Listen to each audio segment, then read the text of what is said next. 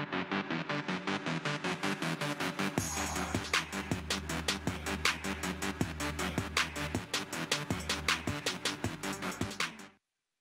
right, thanks for staying with us. Now, you are still watching Ways, Human Resource Professional Day. It's celebrated on September 26th every year. It is a day to recognize and appreciate the hard work and dedication of HR professionals. Now, HR professionals play a vital role in organizations of all sizes, helping to recruit, hire, and develop employees, especially on creating a very healthy work environment and ensuring employees are fairly treated and they are also treated with respect and dignity. Very, very critical role. So I don't know. I think we had this, well, you on said when we talked about this day last year, you know, I think if there ever was a time where HR professionals are critical in organizations, now is really the time, because again, with the rise, I mean, the changing economy, the voracious nature of our economic power, you know, some of us are, I mean, some people are actually struggling, keeping up with, you know, being able to even live, your living expenses and all of that. So I was speaking with my HR today. I was talking to her. I said, see, we need to sit down and see how we can just put some buffers, you know, in terms of salary restructuring, add a few thousands here, just to help make sure that everybody is. So now is the time. We need that humanity, because a lot of people are, I mean, they say that part of what caused the traffic today is because of the speculations around increased increment again in the fuel situation. So, I mean, if there was ever a time where HR personnel and professionals, the head of departments, they need to really sit down with the management of the company to say, you know what, how do we mitigate some of this hardship that is coming on people? A lot of creativity is needed right now, I think. First of all, having a human face is very important. People need to think beyond. I know that there's also thinking about the money, thinking about the bottom line for the company, but I think that beyond money as well, there are a lot of other things that HR professionals who are thinking broadly can also do to help people. Things like looking at maybe extending HMO plans to other family members, maybe parents. Not everything has to be direct cash, but there just has to be some creativity, because, I mean, companies are also, we're all struggling in the same economy, right? So you're not liquid. The companies sometimes are also not, you know, as buoyant or making as much money, because someone was saying to me today how she's spending she's having to buy 1,000 liters of diesel, and diesel is now over 1,000 naira. So imagine now having to spend over $1 million for your business just to buy diesel, and that money might not make it through the whole, that diesel might not get you through the whole month. So businesses are also struggling. So I think that, you know, the best HR professionals today are looking at creating, you know, things like creating the right kind of culture is very important. People today, when they're going to get jobs, they're asking questions like, do you work remotely? Do you offer hybrid? All of these things are, you know, they're not essentially direct costs. You know, you're not adding to the salary, but they're things that, you know, so it's thinking broadly now around how you manage your people, how you still make your company a good place, a good hire, somewhere that people still want to, a good place to work, you know, and you have people engaging with the work that you're doing, and you're still able to retain talent, because beyond Jakpa, as people are Jakpa, and people are also moving around locally, so even being able to retain your talent locally is very important. Absolutely, absolutely. So, I mean, to all our HR professionals, you have a lot of job to do in this season. We wish you guys wisdom, because you need it. Absolutely. So what did we find in this? Jiala, let me come to you. NLC and Trade Union, the Trade Union Congress, have declared an indefinite strike starting October the 3rd. And they have told Nigerians to stockpile foodstuffs, because the strike will shut down the economic activities in the country. So, you know, as about 2-3 weeks ago when they were talking about this strike, it was just NLC. TUC kept saying, oh, they're not a part of it, they're not interested. But now that they're in some form of agreement, I honestly don't know. And this is, well, as a result, their excuse is it's the result of the removal of the petrol subsidy, you know, and the continuous demonstration and willingness and complete lack of initiative by the government, you know, to alleviate the sufferings of the people. So October 3rd, that's just a couple of days away.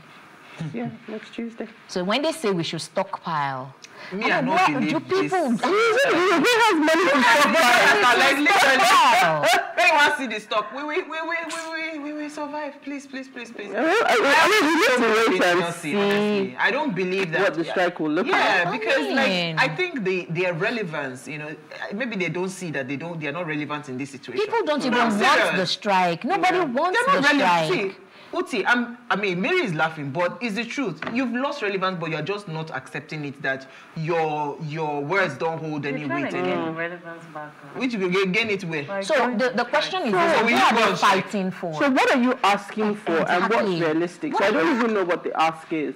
But I think the very first time they were saying how they should reverse the subsidy completely. It's not possible. So I think that it's really just what exactly. I mean, was it not you that said if they want to take the petrol to 1,000, let them take it and let us it? Because at this point, I've had it. You understand? The only pain that I feel is that, see, if you calculate how much, what's it called, gas costs when you're fueling your tank abroad, it's quite expensive. Yeah. But you will not find them spending 10 hours in traffic. Do you understand? So even if the price of the petrol wants to go up, let us even have good motorable roads so that you know that, okay, yes, if I tell you I'll be there in 5 minutes, I'm there in 5 minutes. Mary, I don't like this, your smile. Let me be been on the angry, road scene for how many years? And are we now saying that now when they increase the petrols, now they'll fix it? Please, let's leave government to talk. Thank you. Okay. What did you find for us in the news? Mary has spoken. Veteran actor Yemi Adeyemi, a.k.a. Suara, Suara, yes. Suara passes on. Oh, wow. According to a statement released on Monday, September 25th, 2023, by the bereaved family, Adeyemi died on Sunday, September 24th, 2023. The statement is signed by deceased son, Adedotun Adeyemi. It reads, "It is with a heavy heart, but with total submission to God, that we announce the passing of our beloved husband, father, grandfather, brother, uncle, Oluyemi Lawrence Adeyemi, who went to be with the Lord on Sunday." For those who remember him from Super Story. So it's very sad, but he left his mark on earth, so may he so rest. May he so rest in peace. Yeah. Lucy, let me come to you. So my story is actually a few days old, but I saw it and I thought if no one had taken it, I would just bring it up. It says monthly sanitation to resume in Lagos, and that's by our governor, Babajide Sanwo-Olu. Says he hints that the state's monthly sanitation campaign would be brought back. So I think this was stopped sometime in 2016, if I remember correctly. And this was the Saturday morning cleaning. It says that he was going around last Friday on inspection to check adherence to the government's environmental cleaning measures in various parts of the state.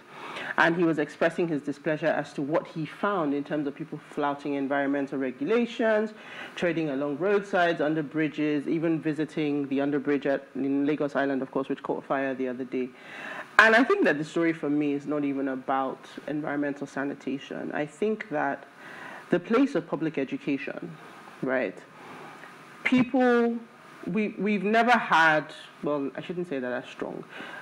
Loma brought some sanity into Lagos in terms of how, the disposal of rubbish and refuse and all of that was handled. But prior to that, there was that community awareness in terms of education, people understanding that, cleaning out your gutters, people coming together to clean their neighborhoods. There was a lot of education around that at the grassroots level. So even though people all had a place where maybe they were going to throw rubbish and they were burning and all of that, but there was that knowledge. So today you've scrapped this for 5, what is it now? I can't even do math anymore, 7 years plus.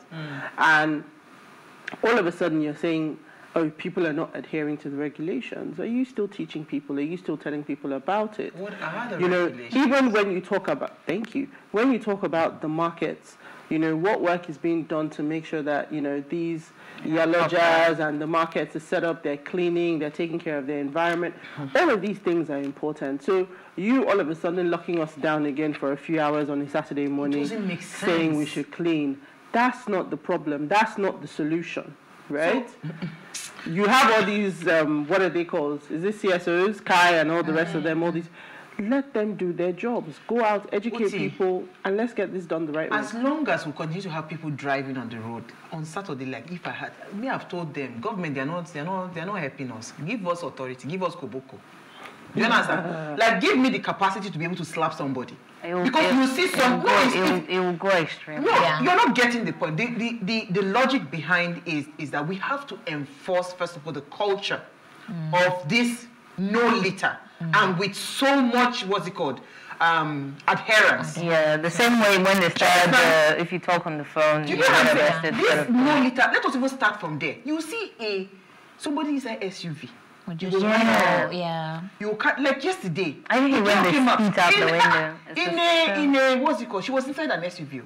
Now brought out a canned, one of these canned drinks. Immediately she just wound down and dumped it on the ground. Like literally. I can't that you're saying. I can't. I literally rode in a car one day with somebody to Ibadan. And the whole journey there, he was complaining about the government. He was talking if he was in office, this was going to do this, how he's going to do it. After we bought Amala, you know, if you go to Ibadan, you can't go without Amala. So we bought Amala. We were rushing back to beat traffic, and he's eating in the car. And as soon as he finished, he just wound down. And washed his hands. You know, the shock with which I was. The one that happened to me, this I went to, the person that was inside my car, bought corn. I say, Oga, it's not where I am. Bring the dirty. Is it bad? I got him. He said, no. I said, we are complaining about government. We are the problem. So you must first of all build that culture. You see my car, right? Let it be dirty. Yeah. When I come back, when I get to my house, my security guy would help me clean it up. That is better. But you're part of the problem. You're not shouting government. And the government, it is the lack of creativity that just disturbs me. Because why would you resume Saturday sanitation? How many of us here seated on this table did you ever get up one Saturday to say you want to clean? I did. I did when I was serving my NYSC, and that was in 2006. When I was living in somebody's house. The man wanted to use us to remove all the grease stain that has been there for years. So every Saturday morning, wake me and my sister. I did when I was younger. Though. Do you understand what I'm saying? Yeah. But literally, it is like I said, it is the lack of creativity. So it's the awareness for me in that somebody like that doesn't think about it and doesn't know that she shouldn't do it. And it's so many things. So when you talk about the culture for me, it's so many things. It's like when in this here Lekki, I see people in their big SUVs driving one way just because they cannot wait. And I'm like, tomorrow, that same person go open his mouth and say the government is the problem. I mean, I say it all the time. The government didn't fall from the sky. They are So talking about this thing, because this one is a sad news. Business Day wrote a report that more troubles for travelers as Nigerian passport face devaluation. So as it is now, Naira face devaluation.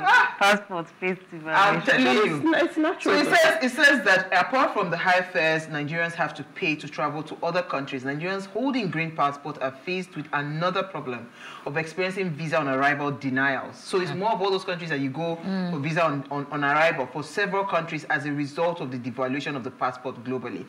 So in a recent released third quarter Henley Passport Index, which is an authoritative ranking of all world passports according to the number of destinations their holders can access without prior visa, Nigeria takes the bottom spot as a country with one of the 20 worst passports to hold in 2023. Can I just point out that you are 200 plus million people who have a penchant for migration. Now, this thing that is happening, there are a bunch of factors, so that we don't just say it in isolation. Like somebody just picks a passport, and because it's green, there are factors around this. The fact is, yes, our economic situation shows that our net migration is going up. People are leaving the country in droves. The fact is, these countries that offer visa on arrival is based on certain assessments. Showing that you're going to go home. What are the numbers? What's happening in your country? All of these things play a factor. So it's not just because some people sometimes feel like it's a witch hunt. It's a thing about Nigerians. It's not about, migration and these policies. They exist to protect countries. I mean, look at America at the moment. America is facing a huge problem. Like, literally, people are just trekking to America. Like, you know, the only thing that makes me happy when I see those reports is that it's not Africans. You know, when it's Europe, they show us crossing in boats, we're hanging on the side of the boat, we're doing all of this. At least the American one is Venezuela, Mexico, all of those guys, right? But they are literally, like, I saw that report today, and it was distressing to see people leaving their belongings behind, crossing the water, over the buoys, over the razor wire, just to get to America. Meanwhile, the America that they're trying to get to is about to face a government shutdown. So, in fact, the whole world right now is not so. Can we just accept that the whole world has gone crazy? Because America is facing a government shutdown for probably the second or third time. Unheard of. Like, I mean, so the problems in this world are Nigerian passports. Okay, so in other words, in lieu, that's the English, in lieu of what she has said, face your God. And face your country. My sister, face your hustle. Face your hustle.